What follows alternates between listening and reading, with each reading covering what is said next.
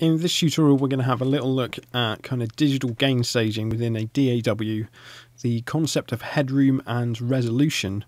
So there's a kind of myth that gain staging within a DAW isn't something we really need to worry about these days because of something called 32-bit floating point architecture, which basically means that even if things are clipping at the channel level, even if things are distorting here, as long as they're not distorting at the master fader, everything will kind of be okay.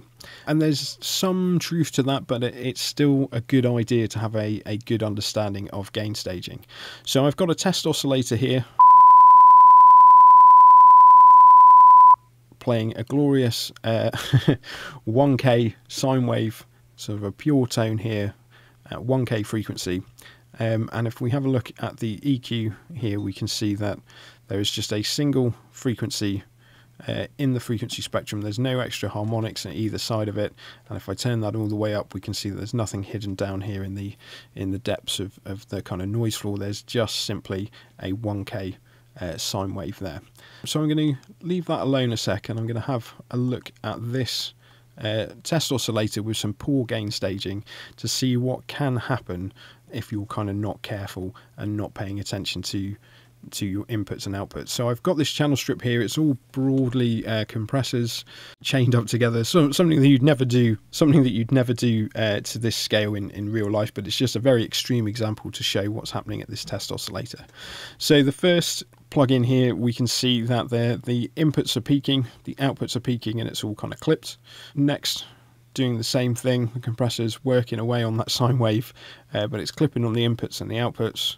Same on this compressor by kind of quite extreme values. Same on this channel G strip here. Some of these are kind of model plugins as well that tend to work better at lower input levels. So with them clipping and screaming all the way over here, it's not great. Same with, again, another SSL style comp there, and then 1176 at the end here with the red lights going as well, but the output turned down there. So if I turn this test oscillator back on, we've got it muted at the bus level. It's going out to a bus, and I've put that there so that the EQ can show the effects that are there post fader, because here we've got the fader turned down to make sure it's not clipping. If I turn that back up to 0, it will clip there at that level. So if I go minus 6.4, back to where it was, it's just 5 dB under, and it's saying that it shouldn't clip and that there's no problems with the signal there, because everything's not distorting here at the mixer stage. And this is where some of the fallacy comes from, the idea that if it's not clipping there, that there's no problem with anything you're doing in the chain.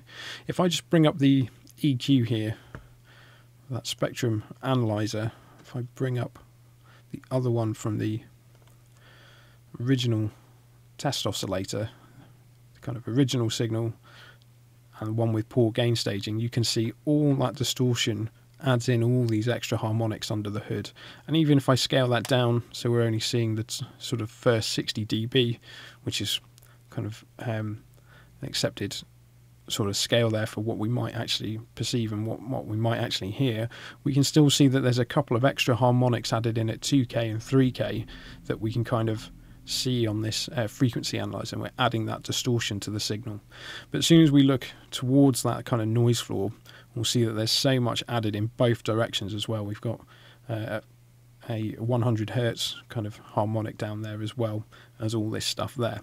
So whilst it might not be the end of the world that you get the odd clip and the odd peak here and there, it's much better to kind of do sensible gain staging. And on this one, I've just made sure that at each stage the input and the outputs are not kind of clipping at each kind of plugin, because even though we've got this 32-bit floating point system, it doesn't really apply necessarily to the input and outputs of individual plugins within your channel strip, which is a kind of key concept that people kind of forget. So we'll have a look at the next compressor, and we'll see that the input and outputs are more regulated. What's going in is coming out.